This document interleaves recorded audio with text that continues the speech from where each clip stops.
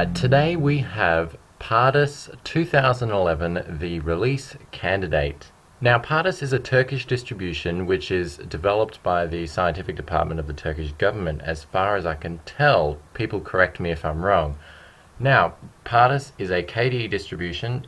It's boasting KDE 4.5.4, which is the latest stable KDE release, and it is a DVD download of about 1.2, 1.3 gigs, depending on whether you get the live image or the installation image. Now, there is a difference between the two. The live image runs only as a live CD. You can't install it. The installation DVD is self-explanatory. You can only install it. You can't run it as a live system.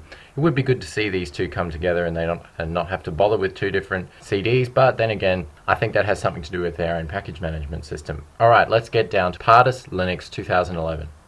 I have searched high and low for a good KDE distribution that is stable, that it's fast, it doesn't slug around with its Kwin compositing effects, that it doesn't have issues with sound, and I'm happy to let you know that I'm pretty sure I found one. Pardus Linux is a pleasure to use from start to finish. It's got to be one of the most user-friendly and newbie-friendly KDE distributions on the planet as of right now. I have tried PC Linux OS, Mandriva, OpenSUSE, Kubuntu, Fedora KDE, and a huge slew of independents, and I have not come across a KDE distribution as polished or as professional as Pardus Linux 2011.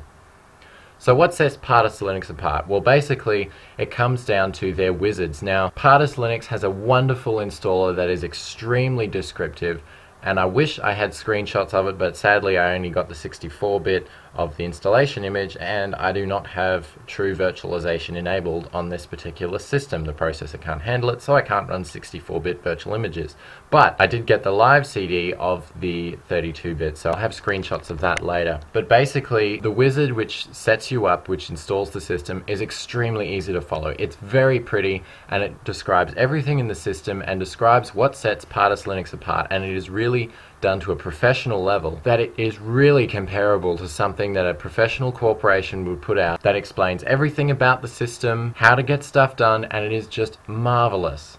I have not come across a better installer yet. The one that comes on Ubuntu and Linux Mint pairs pretty closely in comparison, but just for the sheer looks of this installer alone, you should give it a go. It is a wonderful installer, and I can't recommend the distribution enough for that alone.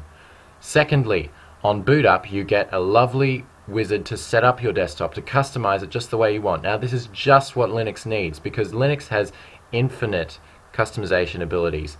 But unfortunately, this is often hidden from the user, particularly with KDE, as stuff is often hidden behind really obscure dialog boxes.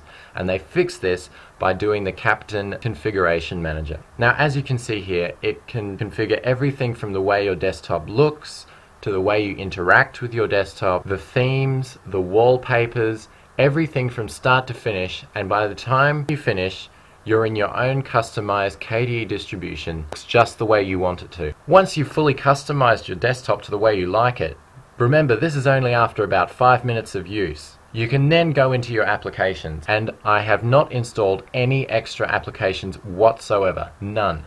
By default, in Internet, you get a choice of a huge slew of browsers. You get Firefox 4, you get Chromium web browser, you get Konqueror web browser, and you get Reconq, which is the web-based Konqueror browser. You get the KDE microblogging client. You also get another blogging client, which is more advanced and slightly more configurable. You get a BitTorrent client. You get a download manager. You get a feed reader and an internet dial-up tool, an IRC client, mail client, news reader, remote desktop client. They give you the whole slew. Under education, they also give you the desktop globe, which is very helpful. And I'm pretty sure other people have videos on this, but it's basically like a Google Earth type deal. They also give you a few board games, logic games, and toys. And under graphics, they give you the acquire images for scanning, DJ View for viewing your raw photos, DNG image converter for converting your raw photo images, document viewer, exposure blending, fax viewer, the GIMP, image scanning, image viewer, paint program, digicam, which is one of the best photo management tools for Linux. It's definitely for professionals, it's great.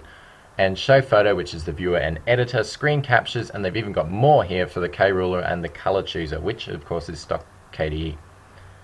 Under multimedia, they have Amarok, they've got a CD ripper, a disk burner, which of course is K3B, they've got GNOME M player for all those files that don't quite play well under Caffeine, they've got Caffeine, the standard media player for KDE, SM player, which plays, again, those awkward files, Pulse audio preferences, sound mixer, and the video editor Kdenlive, which is what I use nearly every day. Extremely happy to see this in a distribution. Finally, a decent video editor included by default. And under Office, another thing of noteworthy mention is that they include the LibreOffice suite, which is the first Linux distribution on the planet to install LibreOffice by default, which I'm extremely impressed with. They have done a great job to get it out there and get people using it. It's wonderful.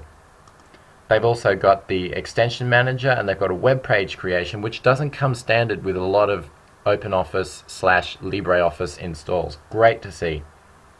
They've also got the K-Organizer, they've got the Ocular again, K-Address Book, and of course Contact, which I've talked about before.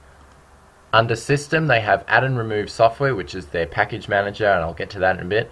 They've got Desktop Sharing, Drop-Down Terminal, File Manager, which is of course Dolphin, Partition Editor, Processors, Removable Media, Screen Resize and Rotate. They've got a lot of the stock standard K tools, which some distributions leave out in favor of their own. But it's great to see that although you can customize this KDE distribution, it is still mostly based on the stock standard KDE. Now you'll notice that the icons look a bit different. This is the custom icon set that Pardus Linux have developed for this distribution, and I'd have to say they look incredibly cool.